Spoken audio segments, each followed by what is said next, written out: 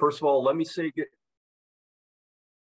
morning. My name is Scott Bruin. I'm the Director of Manufacturing Policy for Oregon Business and Industry, and we're just delighted that you are all here today. It is National Manufacturing Day, and that is what we're here to acknowledge and celebrate, among other things. We have a great program today and a great master of ceremonies, and so I'll introduce him right now. First of all, let me say thank you to our sponsors, however. We will say them all by name. There'll be a couple of opportunities throughout the webinar this morning, but one of those sponsors for not only today's Manufacturing Day, but the bus tour that we'll talk more about is the Greenbrier companies. And proving that no good deed goes unpunished, Jack Isselman, the Senior Vice President of External Affairs and Communication for the Greenbrier companies, has agreed to be our MC this morning. So we're delighted to have Jack. I've known Jack since 2005, where he worked for the State Economic and Community Development Department and was also an advisor to then Governor Ted Guengosky. He has been with Greenbrier for 12 years, and he is a great friend to OBI and Oregon business. So with that, it's all yours, Jack. Great. Well, thank you very much, Scott. We have a panel of really excellent manufacturing leaders joining us today. So I want to not waste any time and I'll get straight to the introductions. So joining us today is Alicia Chapman. She is CEO of Willamette Technical Fabricators. We also have Marv Nelson, who's the president of ADEC, and ADEC is such a tremendous contributor to our state and particularly to the community out in Newburgh and Yamhill County. So we thank you for your participation. And then one of our vendors is here on the call, representing Schnitzer Steel, is Con Tron. He is Government and Public Affairs Manager at Schnitzer Steel. And it's always great to have Schnitzer joining us. So we're going to just throw some questions out to our assembled panel here and, look for some conversation. And then there'll be an opportunity for folks on the webinar to join us in asking questions of the panel. So, and Jack, if I could cut it. So we've got the order just a little bit reversed. So we're going to go to the panel after we do the we have video. Exactly. Right? We'll do the video and then some stuff before that, and the last half of the meeting will be with the panel. Sorry, I was jumping in. I am very excited to get to this panel, but we also have a great video to show you, and then Scott's going to talk more about the roadshow. I think with that, then we'll go just to get back. Yeah. So I want to turn it over to OBI's president, Angela Wilhelms, who sort of talk about. I'll let Angela introduce her subject matter, but talking about the overall impact of the manufacturing sector in Oregon. So over to you, Angela. Great, thank you, Scott. Thank you, Jack, and good morning, everyone. Happy Manufacturing Day. Some of you may not know this, but OBI, in addition to being the statewide Chamber of Commerce, is also the state affiliate for the National Association of Manufacturers. And about 20% of our membership are manufacturing companies, and many of our other members are companies that support that industry, whether it be in legal and financial services or supplying other products. And so we're really proud of that role that we play here in Oregon, and really proud to bring you some information today as we help kick off across the country Manufacturing Day and Manufacturing Week. Because I know everybody is eager to get to the panelists, I will go through some information pretty quickly, but I wanted to just set the stage this morning by talking a little bit about the importance of manufacturing to Oregon's economy. And last fall, we released with the Oregon Business Council a report prepared by Echo Northwest on the condition of Oregon's manufacturing sector. And so we'll just walk through a couple of key points that I wanted to reiterate. This is available on our website, so I won't get into too much detail on any of these slides, but just wanted again to ground our conversation. So with that, let's take a look at the overarching statistics around the economic impact of the sector.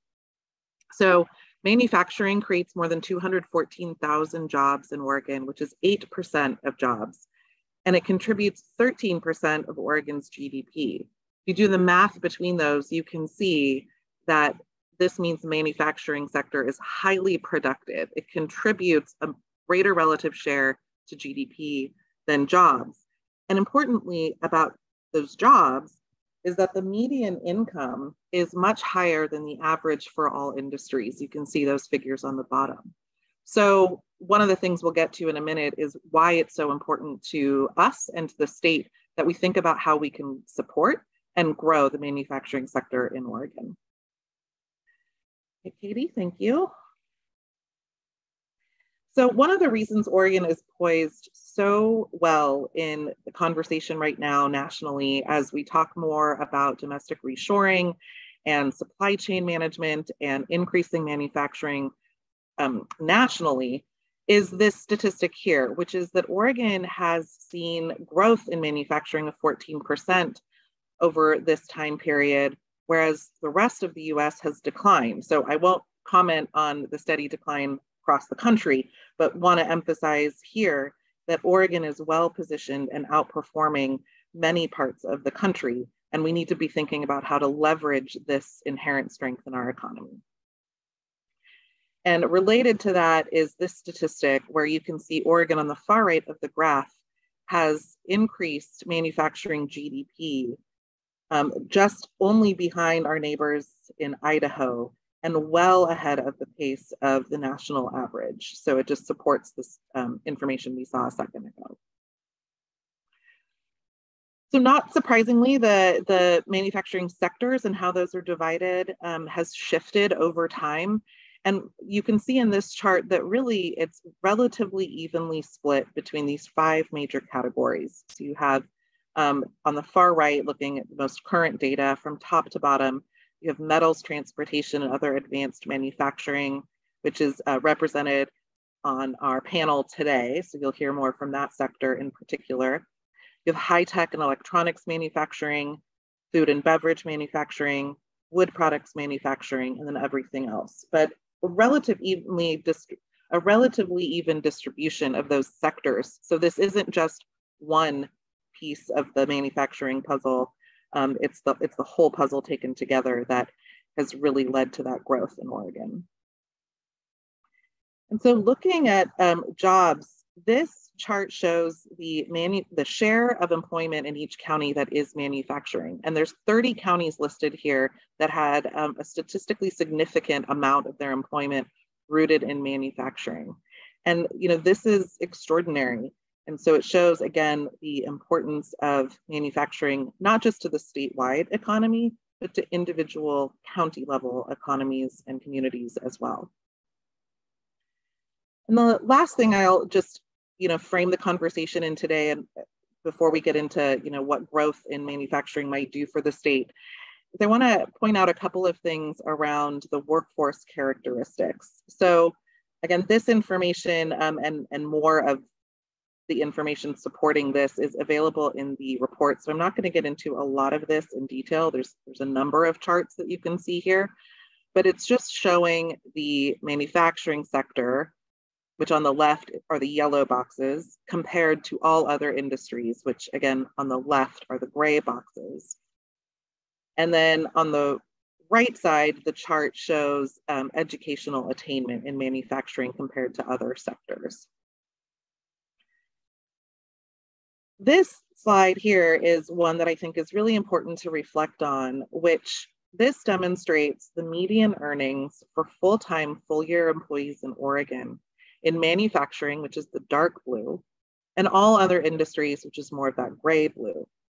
And what this shows very clearly is that in manufacturing, median wages outperform at every educational attainment level all other industries. So whether you're talking about graduate professional degree workers or workers who have not yet completed high school or gotten their high school equivalency, they're going to earn more in manufacturing than in other industries. And again, that goes back to what we saw in the beginning about that highly productive nature of the sector. Also looking at median earnings for full-time, full-year manufacturing workers, we wanted to take a look at what manufacturing jobs look like from a salary perspective or wages perspective when we compare Black, Indigenous, and people of color in the employment sector versus their white counterparts. And you can see here that For the middle two, associates and bachelors, BIPOC employees actually see higher wages than at those educational attainment levels of their white counterparts. That's not the same at the two ends of the chart. So there's work to do on those sides to even that out. But overall, there are significant advancements in manufacturing, in raising wages and closing those wage and attainment gaps for our BIPOC employees, which is very important. The last thing I want to do before I turn it back over to the rest of the crew is talk a little bit about what growth in manufacturing could mean for the state of Oregon. So we asked the question, what would happen if we increased manufacturing by 10%, which is actually a relatively modest jump. It's about 4 years of growth. So we're just talking about accelerating 4 years of growth. And you can see here some extraordinary numbers. Not only a significant increase in state GDP, but 65,610 new jobs. And importantly, a large percentage of those are outside of manufacturing. So this isn't just boosting one sector. The growth in this sector in turn boosts the entire economy. And you can see a nearly $5 billion increase in personal income for Oregonians. And when we look at how that translates into revenue to state and local jurisdictions, we can see nearly $800 million in annual additional revenue into those jurisdictions through taxes and fees. That is extraordinary. And we did, you can see we just called out here the relative share that currently goes to K-12. If it received that same relative share, that would be the equivalent of nearly 1,500 teachers. So growth in this sector is not just about supporting and sustaining the companies and the jobs they provide, but it's actually about lifting up communities entirely and communities across the state of Oregon. So as we embarked on this journey to think about how we could grow manufacturing sector and what it would take and what policies were important, we decided to take on a relatively aggressive, but incredibly fun innovation roadshow. And so the inaugural OBI Manufacturing and Innovation Roadshow was held this August in partnership with the Oregon Business Council and with the support of a number of wonderful sponsors. Scott will talk more about what the roadshow accomplished, but I wanted to give him and our team an incredible shout out for putting together what ended up being more than 2,000 miles in 25 stops across the state of Oregon, and a huge thank you to the sponsors and our site hosts. And so I'll let him share a little more about that. But first, we want to share with you this video that takes a look at the roadshow and what it helped us accomplish this summer in raising awareness about this important economic sector.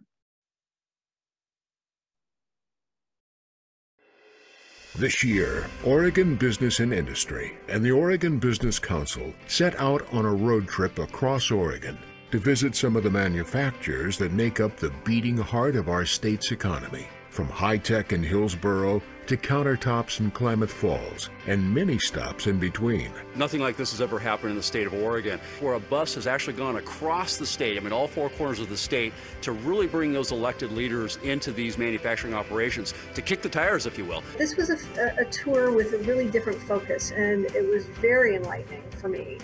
Throughout the state, manufacturers large and small contribute more than $33 billion to Oregon's GDP every year, providing equitable wages and a healthy tax base supporting schools and government services. So I like to think manufacturing is the silent giant in Oregon. Well, Oregon, interestingly enough, I think on a per capita basis is one of the largest manufacturers in the United States. Oregon's manufacturing sector right now, if we were to grow it just 10% from where it is today, that would create almost $1 billion in new state revenue. Think of the wonderful things that you could do with $1 billion. Nonprofits raise more money in their fundraising efforts. Schools have more dollars. We have more tax dollars. I mean, manufacturing is incredibly healthy for an economy. Not only that, but the average job in manufacturing simply pays more than the average job outside of manufacturing. And that trend cuts across ethnicity, race, or levels of education. And that brings kind of a hidden value to the economy, to just the overall health of our communities. Manufacturing in Oregon is a catalyst to draw people out of poverty, to increase prosperity, to improve people's well-being. But Oregon's most important economic sector is at a crossroads. As manufacturers recover from the supply chain and labor shortages caused by COVID-19, states across the country are improving their competitive position and working to attract new investment and innovative talent. We want Oregon to be a wonderful place in which to grow a business. And we have to realize that we have 49 other states that are competing against us to make that happen. It's been very disheartening to see the number of companies that have left Oregon in the last few years. And a lot of it has to do with some of our regulatory policies are not as attractive as they are in other states. Well, we heard about workforce challenges. We heard about land use and land availability challenges. We heard about tax and incentive challenges. And we also heard about just an overall business climate challenge, and that these companies do so well, they provide so much good for so many Oregonians, and yet too many people, unfortunately, don't appreciate the good work that they're doing. There's still quite a few folks around the state, whether they're business owners or policymakers, that may not even know that we're here and know what we do and the value that we bring the state of Oregon to jobs creation, to economic health and well-being. So the value for us always is to continue to keep that line of visibility open. The goal, in part, was to raise the visibility of manufacturing writ large in the state. And given the response and the number of people who participated, it was successful on every measure.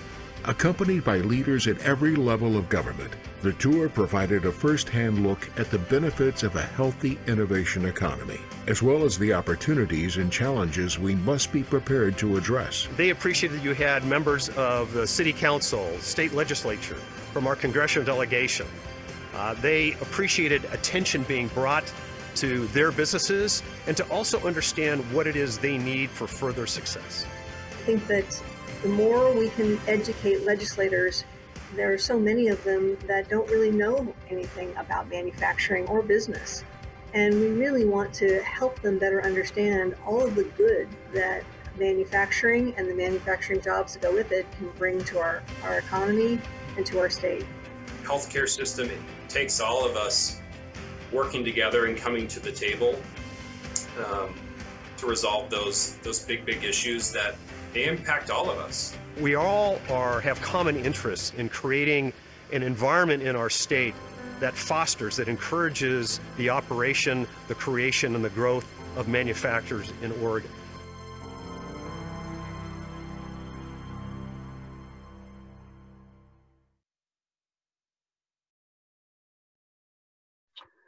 Okay, well, there you have it. That's so. Just to give the audience a little perspective, that is the first of at least 2 videos that we will be doing.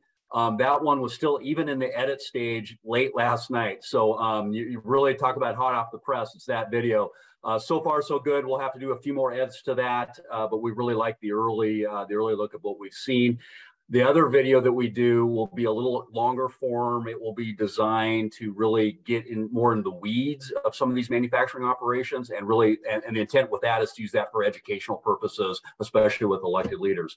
But let me give you, Katie, if you'll bring up the deck, and I will kind of walk you through a little bit of what this bus tour and the next steps entail. So thank you, Katie. Yeah, so as Angela mentioned, this was the first time in Oregon history that something like this has happened. I mean, there's been business bus tours, but never quite at the scale and the magnitude and the success, frankly, that we saw on this tour. We had a great team. I mean, not only the OBI internal team that worked to put this together, but the Oregon Business Council and Duncan and Andrew over there, Coastline PR, who helped us every step of the way, Chris and Lindsay over there. And then, of course, our sponsors and our tour hosts. It was fantastic. We covered over 2,000 miles, 25 stops, Importantly, we had over 50 elected leaders among all these stops to kind of see these great operations. And with all of those 2,000 miles of 25 stops, we actually only had one setback. That was one flat tire, but that gave us the great opportunity to pull into a great Oregon employer and manufacturer who had a facility in Newport, Oregon. That would be Les Schwab Tires. So hats off to Les Schwab and thank you to them. Next slide, Katie. So with those 50 elected leaders, and not to mention local economic development folks, local chamber of commerce folks, just a whole bunch of very interested parties, we were able to show them the diverse cross-section of industries across this great state. We showed them that Oregon's manufacturers and those that support the manufacturing industry are absolutely leaders in innovation and in R&D and career path opportunities. Angela mentioned just the great jobs and the great pay and the great kind of step up that manufacturing provides. Also, and we learned that from an R&D perspective, even from a patent perspective, Oregon actually leads the nation on patents on a per populace basis and is right at the top on just a pure patent basis. So that's incredible. And those stories, just a lot of people don't know.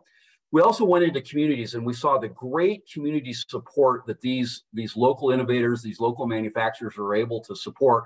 One example, we were in Boardman and we saw that, you know, everybody's having workforce challenges, everybody's having childcare challenges because of these workforce challenges.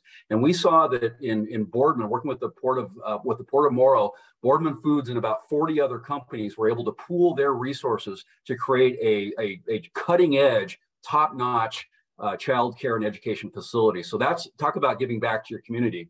All of this are these great stories of Oregon manufacturers. And so a big part of this roadshow, of course, was to show these elected leaders, to show them these stories, to tell these stories, but also to take these stories and work them further on. So we've already had really good press response and a lot of good articles that have been written about this. And there's much more to come from that perspective. And then finally, what this roadshow did is afford us the opportunity to listen to the concerns of businesses. So on one hand, it's to celebrate these fantastic innovators, but of course, just as importantly, is to listen to the real concerns. And that leads us to the next slide, Katie, where we heard those concerns. And so, you know, what we heard on the road, well, we heard that innovators, manufacturers, these great companies that give back, love being in Oregon. There's just something special about Oregon, and all of us that are here know that. However, we heard time and time again several significant challenges. It was mentioned in the video, but it bears repeating now. We heard time and time again, not a surprise because everybody's feeling it, but significant workforce challenges. And then what's driving those workforce challenges? And of course, childcare, especially in the rural parts of the state where they just don't have the facilities, they don't have the teachers and the childcare workers, significant challenge there. We heard about land availability and the cost. There's just so many of these great innovators need more space to grow. I mean, if you're not growing, you're falling behind. And a part of that growth equation often includes land. And we've heard time and time again how difficult it is to negotiate kind of the land use challenges. And then even when land is available, it's so artificially expensive because of the artificial scarcity. That's a real challenge. We heard time and time again about the tax and regulatory environment. We have a high tax state for businesses and manufacturers. We have a complex state for business and manufacturers. We also have a very complex regulatory environment for manufacturers. And it's not only complex, but we heard time and time again is it's inconsistent. Where, you know, one area is one thing, one area it's a different thing. And of course, that's frustrating and costly for so many Oregon innovators.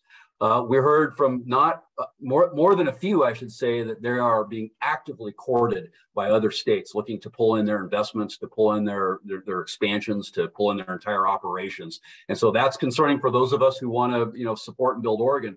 And then finally, and probably this is the kind of the sweeper of all, you know, all of these factors that are challenges work into the business climate in Oregon, but they're just policy challenges. All policy challenges can be fixed. We also heard, again, in more than a few places, there's something bigger than that, and it's problematic, which is there's just not an appreciation for the good work and the good things that Oregon innovators do.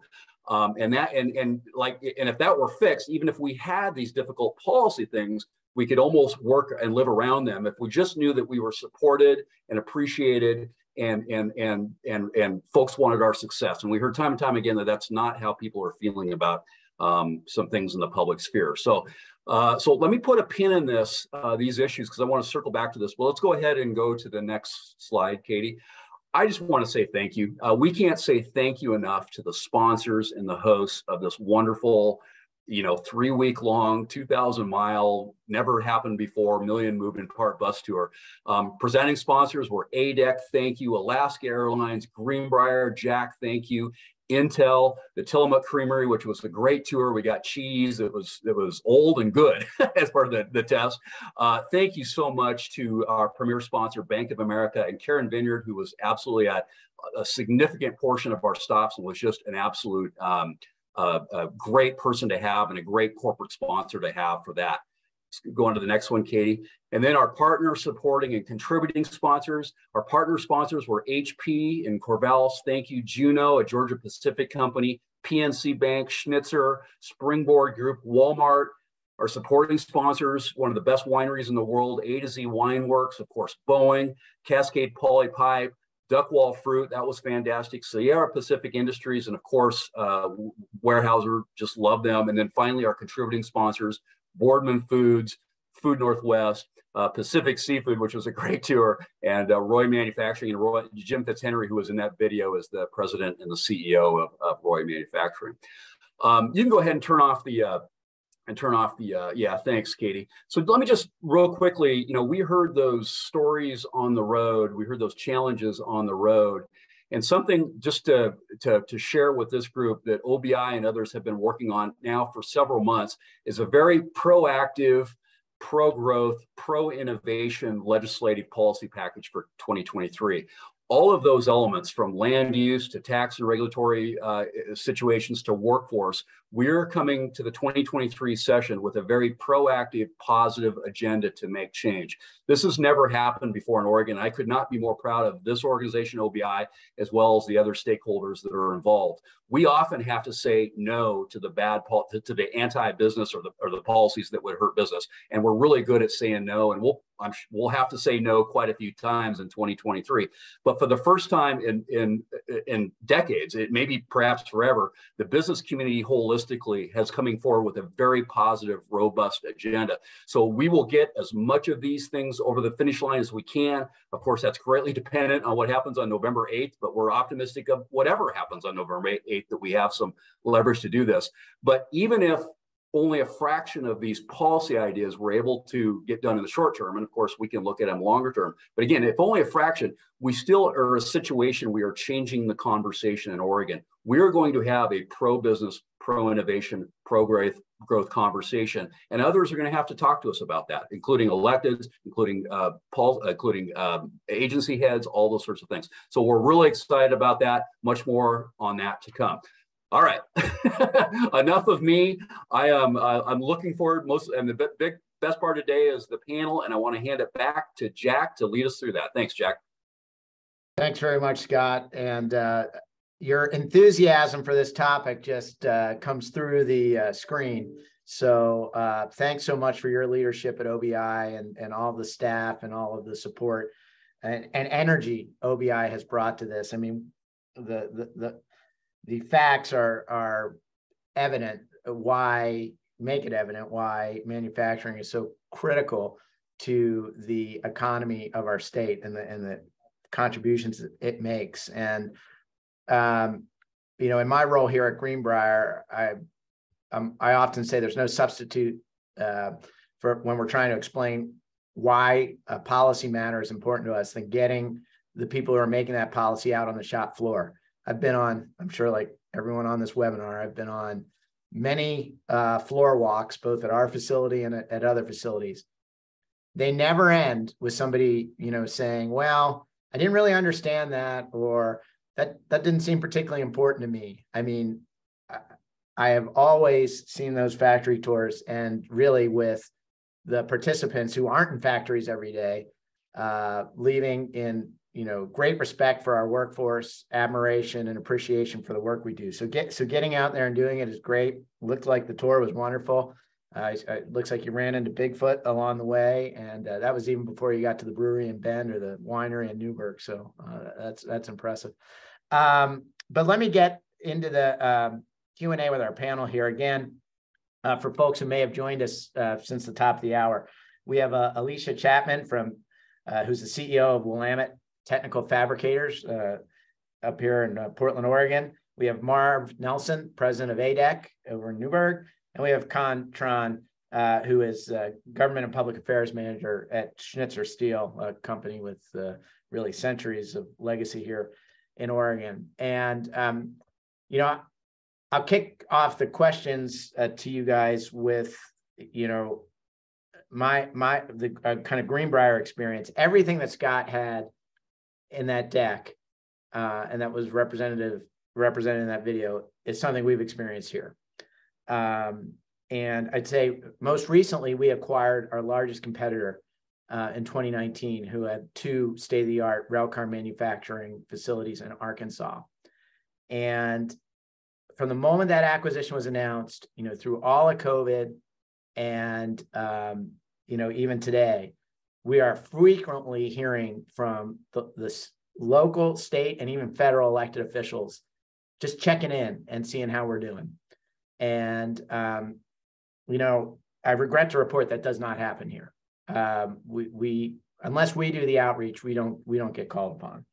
And the corporate activities tax is one that has really made us look at where we do our manufacturing, because we're essentially subtracting margin dollars. And when you're a publicly traded company, you don't have the luxury of doing that every time we build a rail car in Oregon, as opposed to the other sites where we build, because that is a gross receipts tax. So we pay it whether we're making money on those rail car builds or not. And it is a very, very corrosive tax policy. And it is job-killing tax policy in our experience. So we've run into that. We have a very tough regulatory regime for manufacture in the city of Portland that we contend with, and we're often investing a lot of man hours and time and scrapes with over minor events, you know, that in Arkansas, when we have similar events or even larger events, we're able to work out in more of a partnership type of way, rather than a you know, regulatory body versus regulated body type of way. So, you know, that's a setup for saying, you know, and I'll call on each of you in order, but, you know, what are you seeing in Oregon's regulatory climate, the policy environment, taxes, incentives that may be available that, you know, are impediments to your business or that may be helpful to your business? And I'll close with this, because I don't want it to be, we love Oregon. I mean, we were founded here in 1981 by 5 people in a house over in Oregon City who had a dream to, you know, do this. And, you know, we've grown into a $3 billion company with worldwide operations. And, you know, our headquarters is still here. We want to grow here. And we want policies, and we want people who champion policies that make it so. So with that, Alicia, let me throw it to you for kind of your thoughts and reflections coming out of what we've seen and heard. Yeah, thanks, Jack. So just a little overview. Our company, Willamette Technical Fabricators, is a structural metal manufacturing and machining company. We focus on transportation and clean energy infrastructure, so bridges, hydropower dams, wave and wind energy, plus other custom complex fabrication projects. How have we been affected by the challenges you described? I'm going to start with workforce, because I'm really passionate about this, and I've been working really closely with OBI to try to figure out ways that the Future Ready Oregon funds and other initiatives focused on workforce development can help manufacturers like us who are desperate for skilled labor. We need support to train workers on the job with the advanced manufacturing skills that are going to make us more competitive, and that those workers, frankly, aren't going to get anywhere else. We also need support for affordable housing, reliable transportation, the lack of available childcare, especially in Portland, which are all major barriers for many potential employees, especially women and people of color. So I've been working really closely with some community-based organizations to try to access a more diverse candidate pool. And I know how to find them, but I still got to fund them. And I applaud that there are programs out there that are supposed to address this need, but I'm still not clear, and I don't think I'm alone in understanding, you know, how do I get some of this money to help train my workforce? which is a great segue for incentives. We've definitely benefited from the federal research and development tax credits, but we need to see something comparable at the state level. With inflation, rising freight costs, supply chain issues related to the war in Ukraine, like there's scarcity of nickel. I can't get nickel sourced out of Ukraine that I need to turn carbon steel into stainless. So we're getting really creative, but there's an even more urgent need because of that to have tax incentives so manufacturers can keep innovating. What else? Land availability, that's a big challenge. My company has had to rent space in Vancouver, Washington because of the lack of viable industrial property in Oregon. And I'm really excited. I'm working with the Port of Portland to try to find a longer term solution for us so we can build a new facility. But once we get the land sorted, the regulatory climate is still a huge challenge for us. And a great example I reached out pretty recently to OBI to try to figure out the right person at DEQ to talk to about getting a new permit so we could expand our manufacturing capabilities. And just background, we build huge steel structures for the US Army Corps of Engineers. They need to be coated in specialty paints. Without a specific permit to apply that kind of paint, I have to ship everything that I fabricate in Portland across the Columbia River to be painted in Vancouver, which is the same river. And then I pay B&O tax on the entire product, not just the paint. So that's millions more than the cost of the paint alone, not to mention the cost of shipping. So there's lots of obvious reasons that I'd like to be able to do all this in Oregon. But the answer I got was not who to talk to at DEQ. It was which lawyers to engage before I ever reached out to them. And long story short, that was really sound advice. And I'm going to keep doing what I was doing before in spite of the costs until things change. So I know that our partners in Washington don't hate salmon. They care about the river as much as we do. The problem is not the paint or the application process. It's these well-meaning, but really prohibitively excessive regulations, which are a huge problem.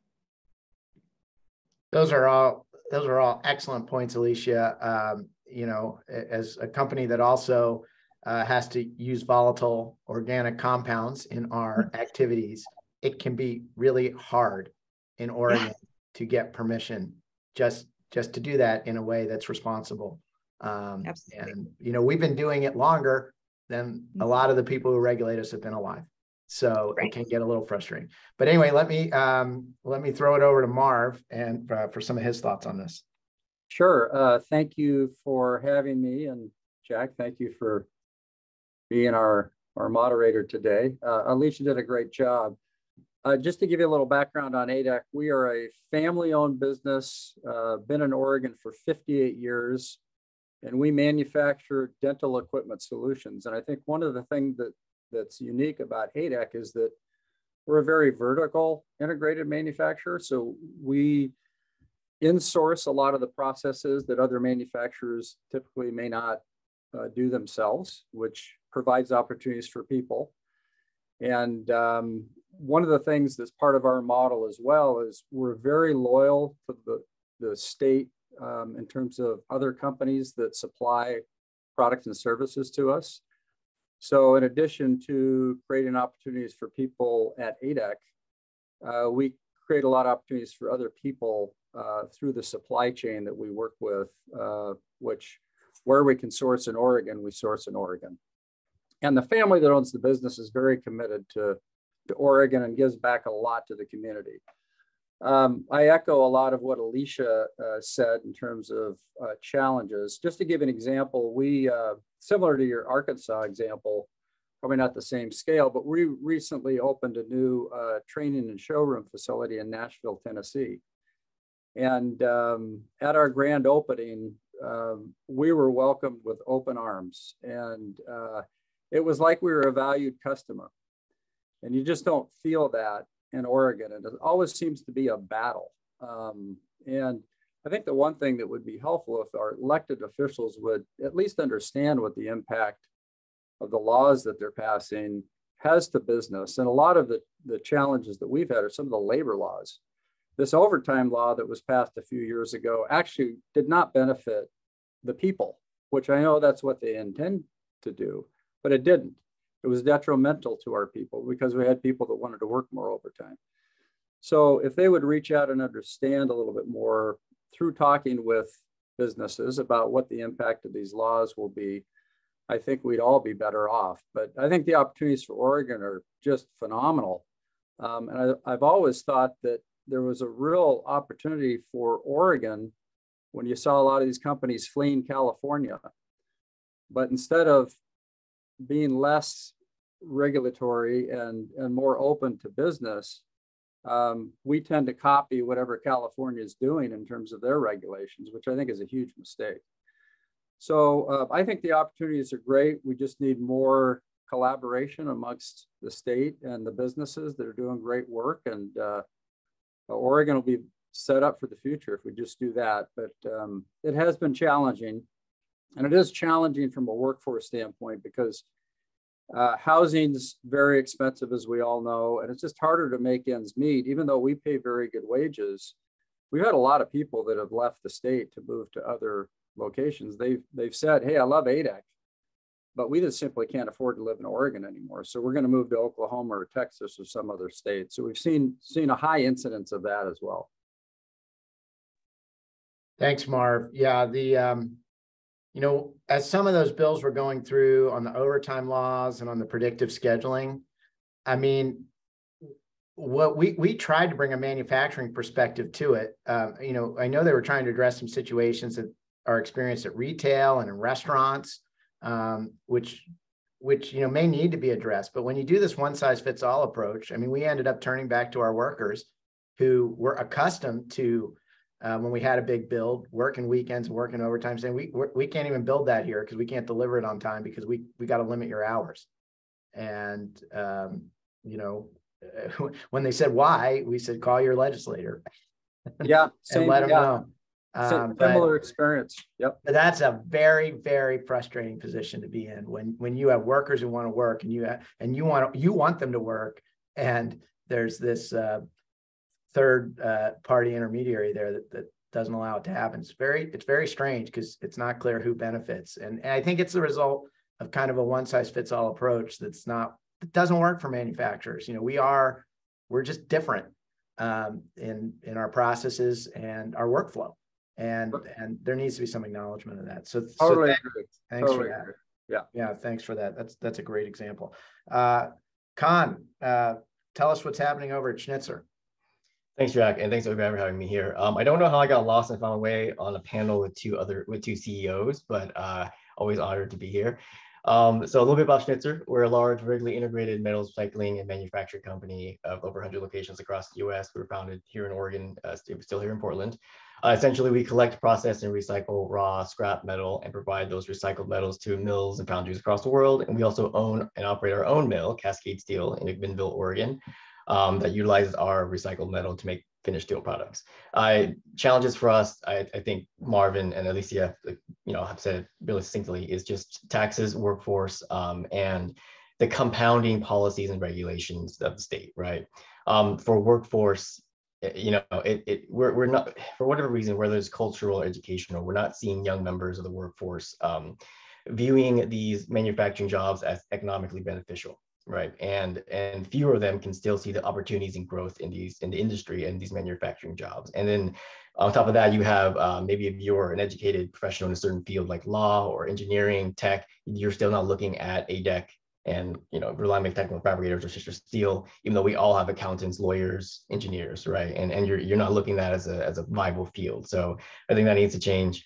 And you know, we all know about taxes. I'm not gonna talk ad nauseam about that, but for us, I think what we differ a bit with Marvin Alicia's companies is for Schnitzer, we are a commodity business, right? So when you have state regulations and policies that also compound with local level regulations and policies, whether that's environmental, manufacturing, taxes, air, whatever that may be, and sometimes maybe even county regulations, it kind of adds up, right? So it adds up and it affects our inputs and outputs. And as a commodity, the market kind of dictates our price, right? So it is challenging for us, the more we adhere to these regulations in Oregon, it's challenging for us, maybe not across the company as maybe say our Southeast operations, but for competition with other companies in other industries or similar industries, it's challenging because then it makes it harder for us to sell and produce products that are adherence to the commodity pricing of the market, right? So, and that's where it's a little bit challenging for us. It just makes it harder to compete. And then the less money we bring in, the less revenue goes to the state of Oregon, so. Well, thanks very much for your answers to that question. I want us to have some uplifting moments in this panel, so I don't want it all to be a downer. We've all managed our businesses through a global pandemic. You know, I can remember when it started, reaching out to any government official who would listen to me, you know, telling them we need to keep our plants open, that we were an essential business. And, you know, as that whole process sorted out, you know, ultimately it was determined we were, but, you know, that was a very chaotic time. As we kind of managed through the pandemic, of course, the supply chain crunch hit. And I'd like all of our panelists to kind of talk about some successes you had over the last 2 years, because we had a lot of heroics, and you know, I can't begin to call them all out, but certainly our sourcing team did an amazing job through this period where there were, you know, we have steel as our biggest input, but we also have a lot of specialties that you have to put on a rail car, and you know, facilities were had erratic schedules, you know, particularly at the start of the pandemic. And then we had the freight transportation crisis, which we have a front row seat to. And our group managed to really help us get the inputs we needed and get our product out to our customers, despite some real headwinds. We also have you know, we're one of the largest builders in Europe for a smaller freight rail car market. And the war there earlier this year created you know, a complete shutdown of our supply chain as it began. And our team there also was very adroit in addressing that. So that's kind of our success story over the last couple of years. One success story over the last couple of years. What are yours? We'll start with Alicia. Yeah, so I founded Willamette Technical Fabricators in 2020, about 2 years ago. So as a pandemic startup, a disadvantaged woman and minority-owned small business, and a certified benefit company, I think just surviving the last 2 years is pretty great. We started with 2 people, now we're 42 and actively hiring. But what I'm most proud of is that in those 2 years of operations, we've had 0 voluntary attrition. And that's among our engineers and our office staff and our welders and machinists in the shop. So our workforce is pretty diverse, especially for Portland. We're 43% women and people of color. Our average employee doesn't have a college degree, and they're making over $85,000 a year plus great benefits. But with as much turnover as I know we've all seen, you know, through the Great Resignation, or I like to call it the Great Renegotiation, I think that's the most powerful metric that we have to know that we're doing a good job. Great. Thank you, Alicia. And Marv?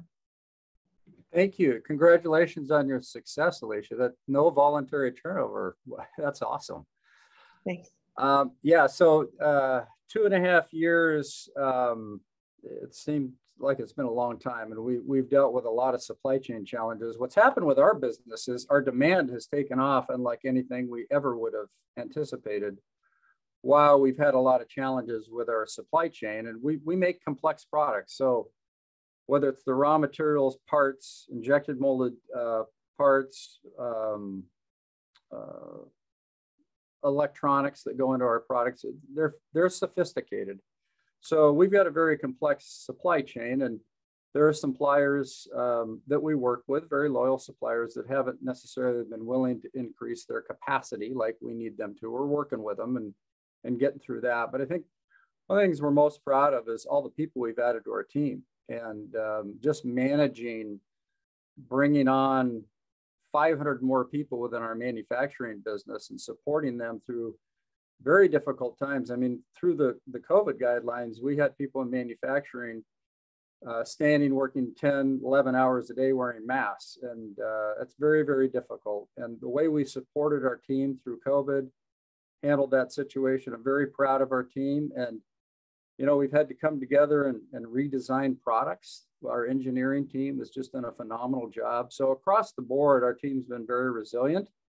And we've had a theme, United We Thrive, that we've been using throughout the whole pandemic. And it's true with this team. Phenomenal people here at ADEC who I love greatly. So that's got us through this situation. Yeah. both Alicia and Marv, we work with the National Association of Manufacturers, and I have to say, as an industry, I think manufacturers did as well by their people as any other industry during this pandemic. And, we were, and as the rules were coming out, again, there was a lot of one size fits all approaches. And I can remember some of the social distancing arguments. And, it's like the PPE our people have to wear. It's like they're already masked. In fact, many of them are on a respirator welding all day long.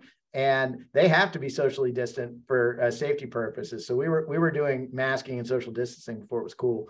And, but again, it took some time occasionally with OSHA in some places and some states to explain, our workers are probably safer at work than they are anywhere else in the community. So, yeah, one other thing I might add, I forgot. Sure. When the pandemic first hit, our business went down about 70–80%, and we wanted to retain all of our people. So some of our folks came up with the idea of making shields for the local medical community, which was a huge help for that group. So I was really proud of the team that did that. Excellent. Con, what were some of Schnitzer's highlights of achievement during the last couple of years? Yeah, so we, obviously through the pandemic and all that, we faced same challenges as everyone else, logistically and health and all that. But we actually had some pretty good years these last couple of years. We've had our safest year on record and also the most profitable year on record for the last 2 years. We also expanded our footprint in the Southeast, expanded to a new shredder down there. So we've had mergers and acquisitions, profits, safety, and all. While I think the proudest innovation we've created is our green steel, GRN, green, recyclable, necessary. It's our first net zero carbon finished steel product available to our customers, and that comes out of Cascade Steel in McMinnville. And that just kind of proves one, the leadership of the company and how they can innovate and adjust and pivot in times of necessity, but also I think it shows how stable a foundation manufacturing as industry is overall. So lots of good to come out, and our employees have been safer and treated really well. Great. Thanks for that, all three of you. I'd like to, as we kind of come up near the top of the hour, I'd like to ask one final question of each of you. And certainly here at Greenbrier, we're viewing November 8th as probably the most important election, at least in our corporation's 40-year lifetime. I mean, we just feel like the stakes are really high for the state, and we are hopeful. Certainly the top of the ticket is getting a lot of attention, and you can't even, quietly stream in the comfort of your home without seeing all three candidates, intrude on your solitude. But be that as it may, and the legislative race, I think OBI is doing a great job making sure, we're being a voice for manufacturers and for the broader business community, and some very close legislative races that are going on out there. My question is this one: we are going to have a new governor in January, and I can say, what would your message be to her as she takes office in terms of one step you could take, or one policy decision you can make that would be helpful to your business and maybe helpful to the broader manufacturing community? And Alicia, I'll start with you. Yeah, I think the message I want to share is that, we all want a clean and safe Oregon. We want a thriving and equitable economy. Manufacturers are not the enemy. We are some of the best allies to help bring our very ambitious statewide decarbonization and equity goals into fruition. Great. Marv? I'd say get out and meet with the businesses and understand their needs. Very simple, but we don't see a lot of that. And I'd love for the new governor to do that. Excellent. And Con? Marv stole my idea. Yeah, I think not just the governor, but state agency leaders, state reps, get out there, meet the business in your districts, get to know them, educate yourself on what they do and how they impact the community. Great. Well, hopefully the folks listening today will agree with me, but I mean, what a tremendous group of companies we had represented here today, and everybody's innovating, everybody's growing, and that's just such an important feature of our state's economy that I think often gets overlooked. So, you know, appreciation to OBI for arranging this webinar today, for the roadshow that they've done, raising manufacturing on the radar of our policymakers throughout the state. So with that, Scott, I'll turn it back to you. I know you have more to share with us. Fantastic. Well, thank you so much, Jack. And just on behalf of OBI, thank you so much to the panelists and you, Jack, for doing this. That was a great discussion. Real quickly, I want to just address a couple of the questions that came in, and I'll be real quick about it. One of the questions had to do with comparative taxes and whatnot. I just want everybody to know when we're talking about taxes, OBI has been behind some significant studies in the last 3 years. We actually did a study, and we're refreshing it right now, which shows that the effective business tax rate in Oregon has actually increased over 40% statewide since 2019, and in the Portland metropolitan area, an additional 23%. So Portland now has the second highest marginal income tax rate in the nation. And so that's one of the big challenges that we have on the tax side. Another question had to do with workforce training and just kind of getting into the high schools and getting into the colleges. There's a lot to that. We're working with the National Association of Manufacturers to bring some of those ideas, but the question is well asked and well founded. One of the things we're doing as part of that pro-growth innovation package is pushing, if you will, or promoting worker training tax credits to give companies like ADEC and Schnitzer and Willamette Technical Fabs the ability to hire people that may not come out of school with great technical background, but give them the resources to be able to train them. And then finally, there was a question about Future Ready Oregon. And, you know, that's a brand new piece of policy. Our good friends over at OBC are kind of leading the charge on how that will translate into, you know, how employers can be able to use that. So stay tuned on that one. I don't have a full answer on that one, but just stay tuned because it's a new policy. All right, so we're winding up here just a couple of minutes. I want to just kind of announce what's going to happen next year because it's really exciting. So the plan is we will do a bus tour again next year. But it will be it won't be a month-long affair like it was in August of this year. That was just our get out of the gates and make the big splash for the first time ever. Next year, we expect that the bus tour will be 4 or 5 days in length, and it will happen in conjunction with today, which is National Manufacturing Day, which is always the first Friday of October. So I guess that's probably October 7th or 8th next year or whatever, however that flies in the calendar. So we're really excited about that. And another thing we're really excited about, and we will finish up with this, part of Manufacturing Week next week and Manufacturing Day, or excuse me, next year and Manufacturing Day next year is that OBI is going to start offering through the National Association of Manufacturers some outstanding manufacturing awards. And I just want to run through those real quick. I won't go into the detail because there's more to come, but we will be taking nominations and going through the process to award 5 awards that we'll do for the first time next year. One is excellence in innovation. One is excellence in environmental sustainability. One is excellence in workforce development. One is excellence in community impact. And then finally, a manufacturing champion of the year award. So we're for Oregon. So those are all the first 4 will all be awarded to manufacturers or manufacturing supporters. The final one, the manufacturing champion, could be somebody within the industry. It could be an elected leader outside the industry. So we'll wait for the nominations and see how that goes. All right. Well, I want to say thank you again to everybody for joining today. I want to say happy Manufacturing Day. October 7th is also my oldest daughter's birthday, so I couldn't forget it.